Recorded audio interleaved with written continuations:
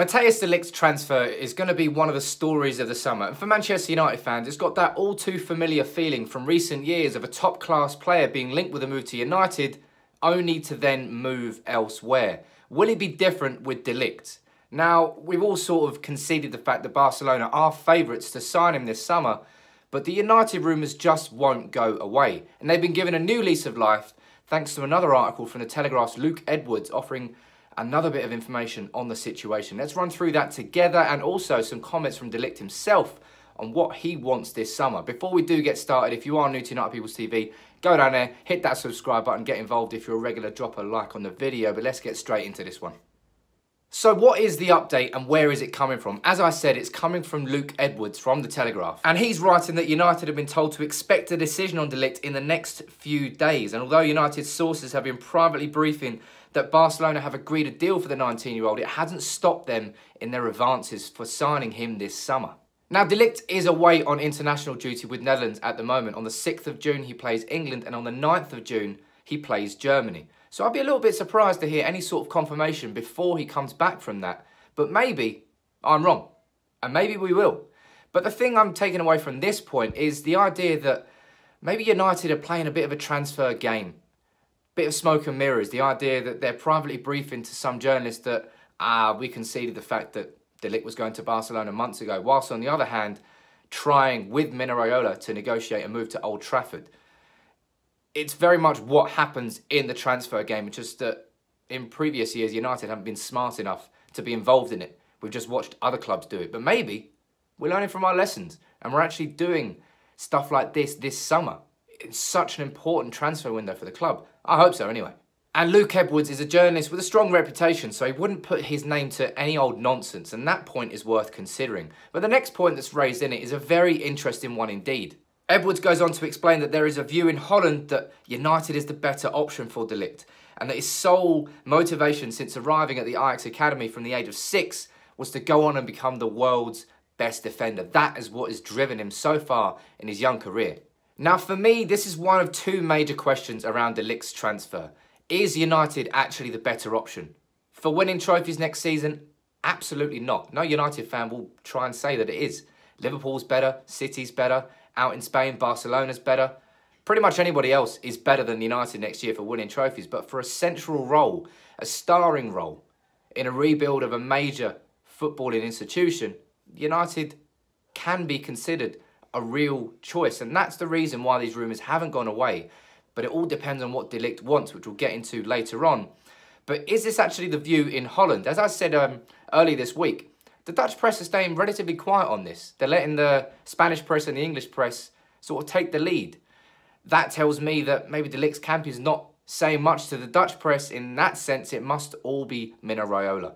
And maybe this is just him playing his transfer game, making Barcelona and United do an invisible tug of war over de Ligt, whilst he rubs his hands together and rakes in a bigger bit of commission. That could be ultimately what is going on here. And I hope it isn't the case. It has been the case previously with other players, but I don't want it to be the case with de Ligt. I really don't. But you can't ignore that that is a genuine possibility. The next point that Edwards goes on to discuss is, for me, the crux of this whole situation with de Ligt. He goes on to say that sources close to de Ligt have indicated that the idea of a major rebuilding project at United is something that appeals to him in the same way as when he became Ajax captain a couple of years ago, prior to them winning the league and getting to the Champions League semi-final. As I've said, this is the point I've been making the whole way through. If de Ligt wants a central starring role, he'll be the poster boy of United. We'll build a team around him. He'll be the captain, probably. I mean, I wouldn't have a better option anyway. Certainly, that's what de Ligt is. He's a leader. He's a captain. That's what he's been at Ajax. That's what he wants to be. He wouldn't get that at Barcelona. At Barcelona, he'd be like, Barcelona's Hollywood. But Lionel Messi's the biggest paid actor in Hollywood. You're in his film. At United, he'd be the lead actor instead of being just a supporting actor over in Messi's show. Now, if he's a proper leader and that's his main drive, he won't want to go and sit alongside Gerard Piqué until he retires. He'll want that central figure role right now. And that's why I can't just push these to one side, these rumours. I said it was a 4 out of 10 that it could happen. That's what I gave it in my rumour rater. But that 4 is all around this idea that maybe this leadership role is the most important thing for De Ligt. And that's being reiterated with Luke Edwards quoting sources close to De Ligt himself. Maybe that's Raiola again, maybe not.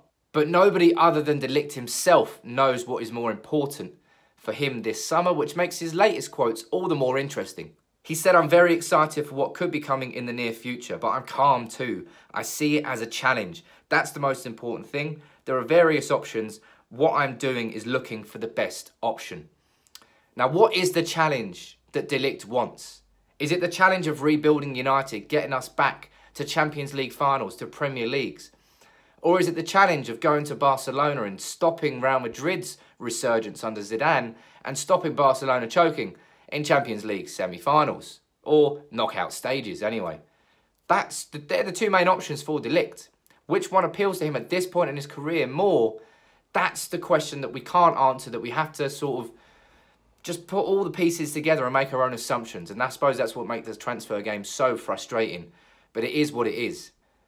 Edwards also goes on to discuss how the Premier League is a much more physical league and how that would help De Ligt in his development into becoming what he wants to be as the world's best central defender. And, you know, it is. The Premier League is an incredible place to be right now. You look at the 2 European finals, Liverpool against Spurs in the Champions League, Arsenal against Chelsea in the Europa League, all English European finals. Has the sort of the cycle of Spanish dominance in Europe, has that now passed? Has it now gone back to England? Maybe, and maybe the Premier League is the place to be. But remember, De Ligt is 19.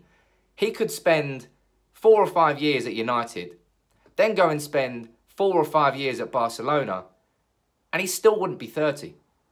He's got his whole career ahead of him. It doesn't just have to be trophies, trophies, trophies tomorrow. Well, that's what I'm hoping he's saying anyway. And if you're watching Matthijs, it really doesn't. Just come United, mate. It's the right choice. But anyway, back to what Luke Edwards is saying. And the idea that United are telling De Ligt, we'll build the team and the defence around you. That's not just lip service. Because we genuinely would. If De Ligt came in, he'd be the part of that spine that we need, that we desperately need in this team. Yes, it would be what he wanted to hear, but it would be the truth as well. If De Ligt comes in, he would be the central figure, the poster boy, the leader, the captain, anything you want, all at 19, at United, one of the world's biggest footballing clubs. There's plenty of romance to the story. Yes, we're shit in comparison at the moment to Liverpool and City, but a few years ago, Liverpool were terrible. And look what's happened to them. The same thing could happen to United. Football works in cycles. And United have had a 6-year bad cycle. I think we're due an up.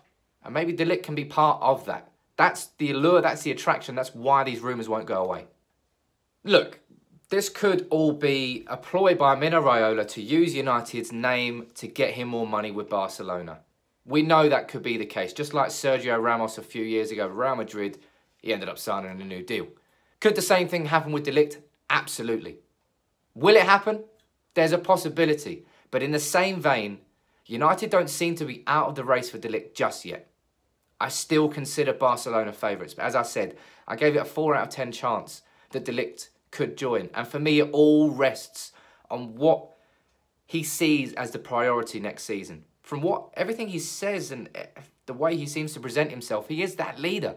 I don't think he would then want to become